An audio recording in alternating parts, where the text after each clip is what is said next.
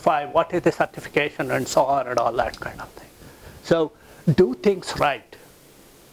Not only producing things and so on and all that, but the post-harvest research, converting your foods, whatever produce, into products that can be sold and that are useful to people, that are eaten by people, to their standards. I mean, you take MTR food and so on. I mean, I was in Japan once, some 6, 7, 8 years back, and Japan used to be, I'm a Paka vegetarian, and there was no vegetarian food, was very difficult, so I carried these MTR packets. They were very salty and so on, so I had to add something else to make them less salty and all that. I met the MTR manager, vice president, and I told him, look, he says, oh, only 35% of the people complain about MTR products. I said, 35% is a lot. You're talking of Six Sigma, 1 in a million. And here is the guy who is happy that only 35% are complaining and 65%. I said the other 65% may have thrown it.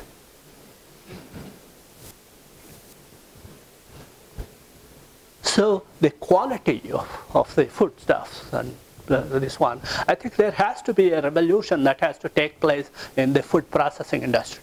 And that will solve two problems. One is the food processing centers can be in the district headquarters. That will create, it's a labor-intensive manufacturing. That will create jobs for the people.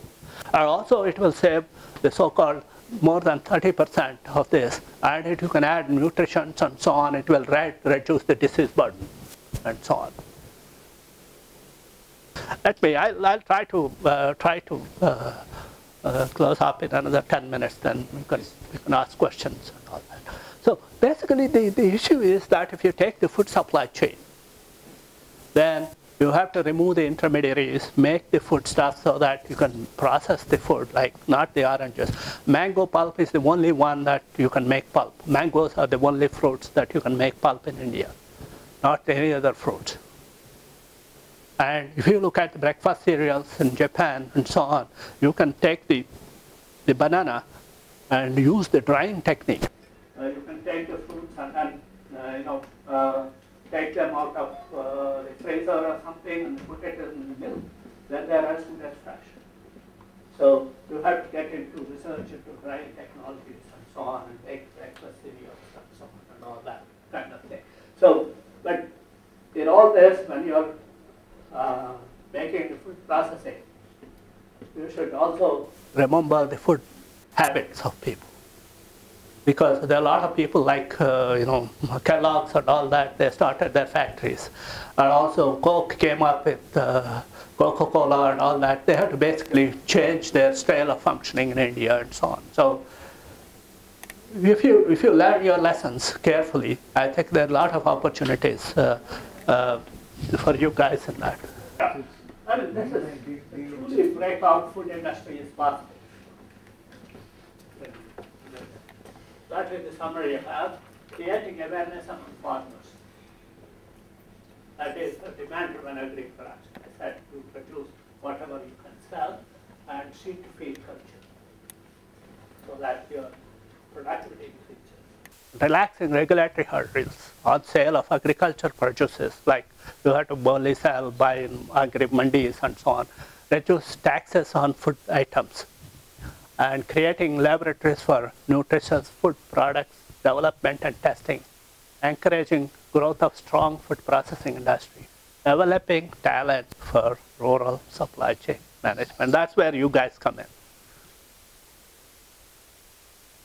If you will again go for banks and then started giving loans to the farmers and then this kind of stuff, then this won't happen. And developing IT-enabled distribution backbone.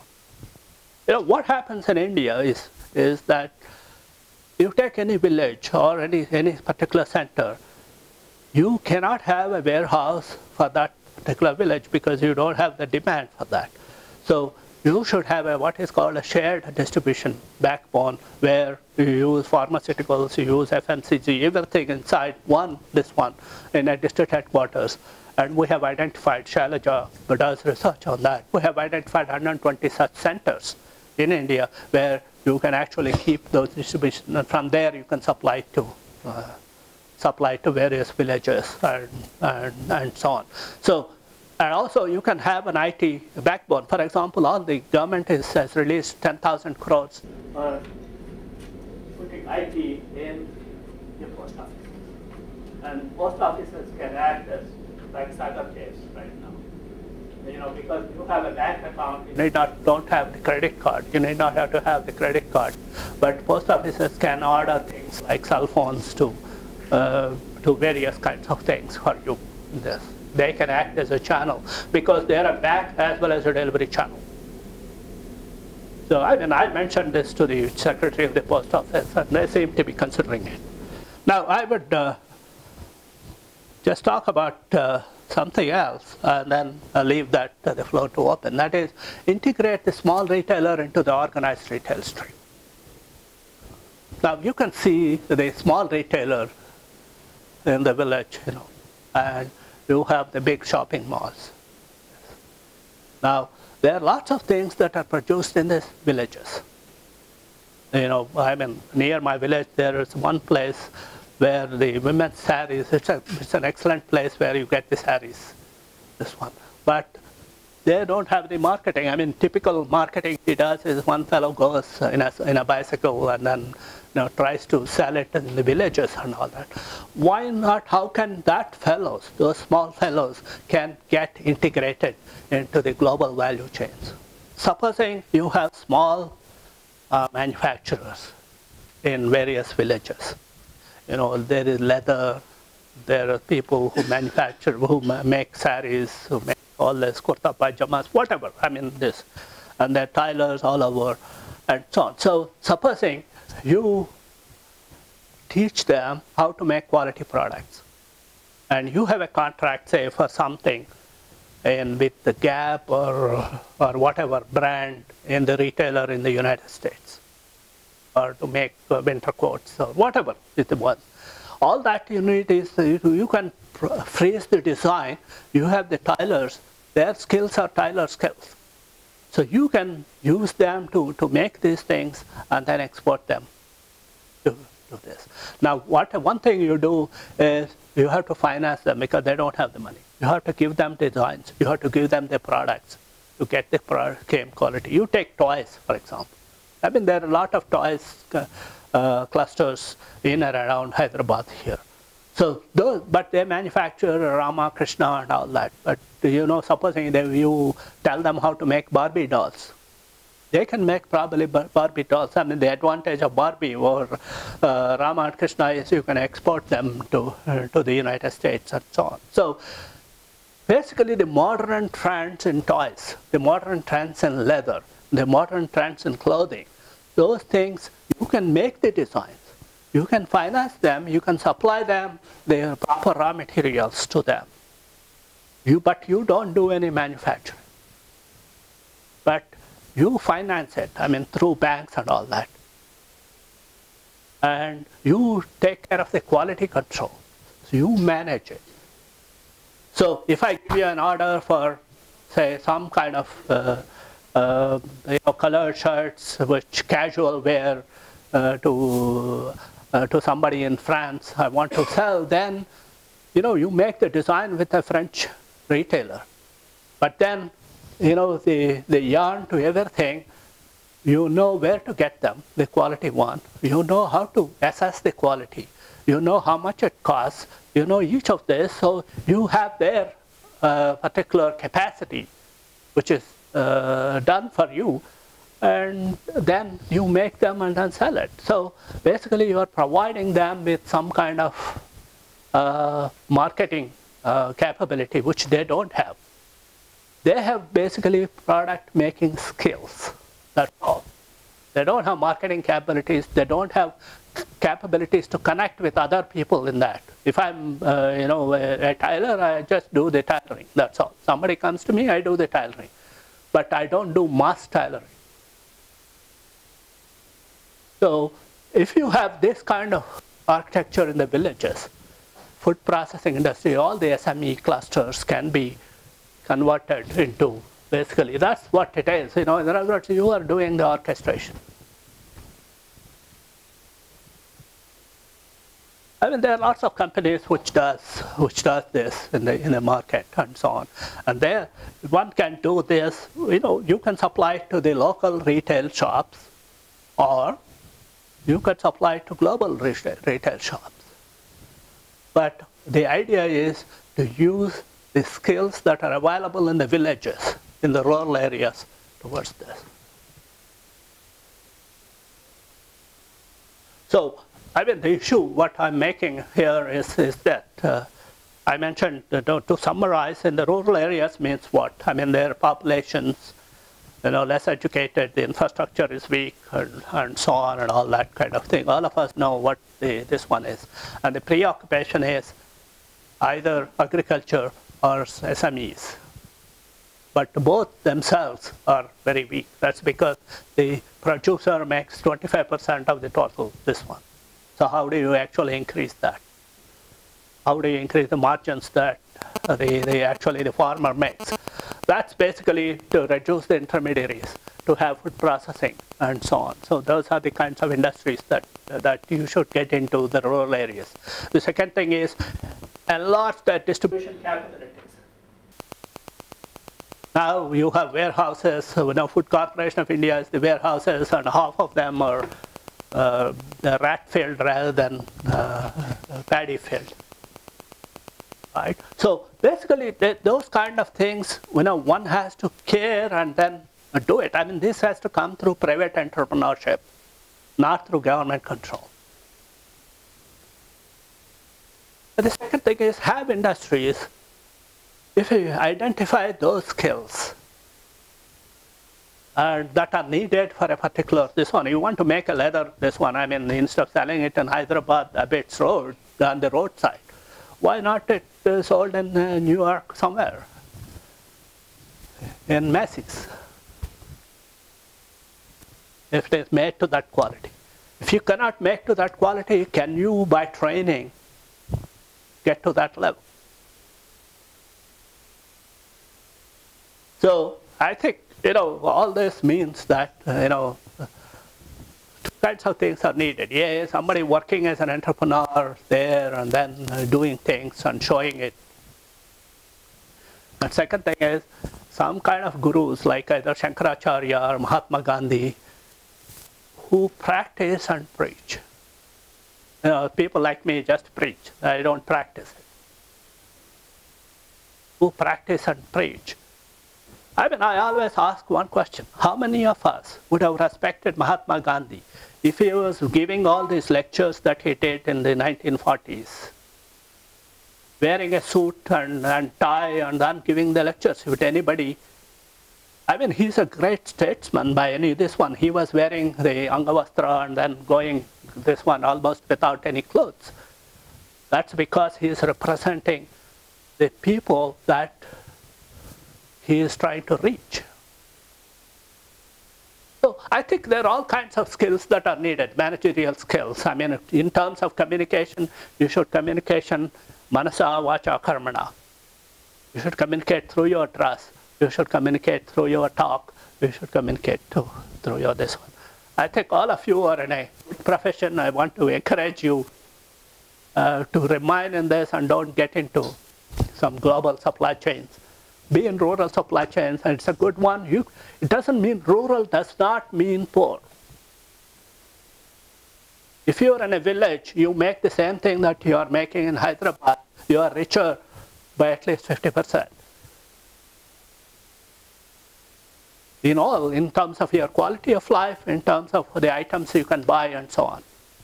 So it's not, I think you can make others rich, while yourself making yourself rich. No, rich in terms of their minds, they're rich in terms of their value that they deliver to the society, rich in terms of their standard of living. So thanks very much for this opportunity, and if you have any questions, I'd be very glad to answer. In the recent times, we have seen that there is a taste food consumption pattern of the population in India. In urban areas, while the people are going to the less calorie foods, and then while a certain section of the population is going towards these burgers, pizza culture like this, and at the same time there is a big chunk of the population staying in the villages and the semi-urban towns who needs, like as you were mentioning, this kind of food courts in Singapore. We can provide that section, the home cooked food. As in the last month I was in Kerala, a certain section of the Kerala population, they don't take dinner in their houses. They make it outside. So how we can go this way and can implement in this in small towns and villages which are bigger in nature? Basically, it's a culture issue. I mean, you make it affordable. That's the word that you should use. You make it affordable, then people will use it. I mean, you will see, for example, the daily wage workers. They earn how much? 100 rupees a day? Huh? Yeah, let's say 60 rupees a day. And how many people are there who have to live on that 60 rupees? So you have to basically make a calculation. If you provide a food, if there are 4 members in that family, you provide them the 10 rupees for the whole day, right? Then I think they will come and eat there. And if it is basically, one example I can give you is the clean water supplied by Raju Foundation. You get 8 liters for 1 rupee. 8 liters for 1 rupee. A lot of people have used it, and somebody was saying that because it is cheap, people think it is all junk and then they use it. But a lot of people, my own family members, they told me by drinking that their health has improved, because most of the coastal Andhra Pradesh has this problem about bacterial infections. So those get reduced because you are drinking clean water. So, and here is the case where if you supply at 10 rupees or something per day, and affordable food, then they should be able to do this one. I mean, like everything else, you should tailor to your population, your customers. Yeah. Sorry? Taste of consumers will be different. Yeah, actually, I mean, this is one thing that, taste of consumers is something, I mean, if I'm from Andhra Pradesh in East Godavari district, I know the taste of those people, right? What these people eat, and you provide enough variety and so on. And another thing, if I want something which I really want to be made, I better pay 100 rupees and then go to some other restaurant. And here it is like, McDonald's or some other place where you have menu-driven, hygienic, cheap, affordable food. Don't call it cheap, affordable food. And you get it at a price. I mean, if you want the taste and other kinds of things, go to another place. So, but the standardization becomes important in all this. Sir, you mentioned that only 2% of our food being processed. Where is the problem? The problem is of support infrastructure, the problem is of capacity, or there is a basic problem of attitude of the people, because even though whatever they produce, they get sued. So a problem of limited budget, they don't want to. What is your question again? Only 2% of food is being processed in our country. So where is the problem? Where is the actually crucial problem? Where the support infrastructure is not there. Even if you put the machine, you don't have electricity. The problem is with the government. The problem is the government and people. I don't think food processing industry. Why did it not take off is a big question. I mean, the government doesn't encourage this. I mean, you take fish and other kinds of things. I mean, it is applicable for fruits, vegetables, and other meat items as well. I mean, so basically the processed food is a big this one. I mean, I don't know why it did not take off. I think the government should do something there in terms of providing the people some incentives, starting their factories and so on and all that. But there is no this one. I mean, even if whatever is there in urban centers like Hyderabad. There's all these people, but not in the rural or district level areas. So the reasons are not known to me yet, but at least the fact is that. And also, I was meeting this ICAR scientists and all that, Swaminathan. I tried to tell Swaminathan several times that he should emphasize on food processing. But again, he goes back to his seeds, weeds, and all that kind of thing. So basically, there seems to be some mindset in the agriculture scientists that this one.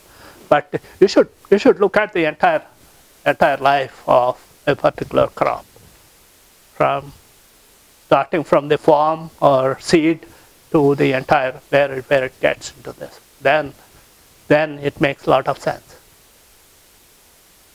But also, people tell me that Indians don't like processed food, and he was mentioning how many people in Bangalore eat out, how many people in your place eat out.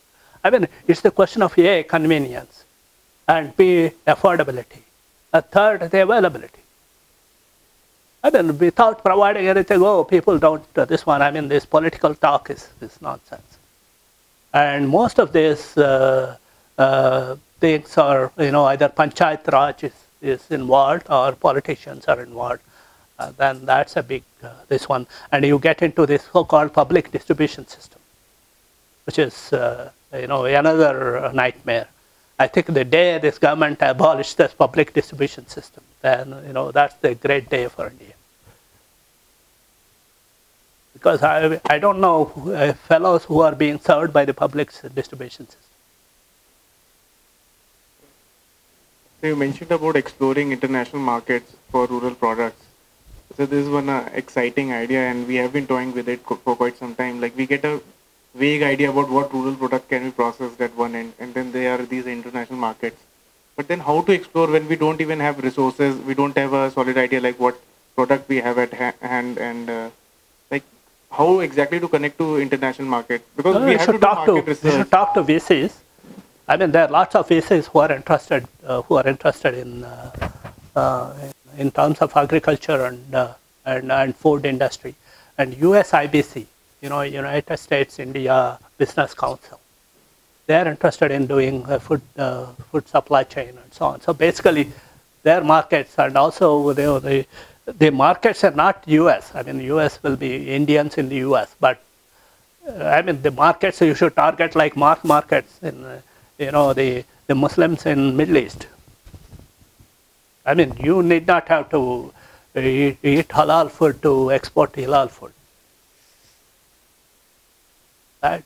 So basically, what are the standards and how do you actually certify hygienity, everything, hygiene food and so on. So I think if you cannot search the net, you can get those people, and you can get the NIRD faculty support and so on. It's not very difficult to get a VC in this area. There are lots of people who are interested in this.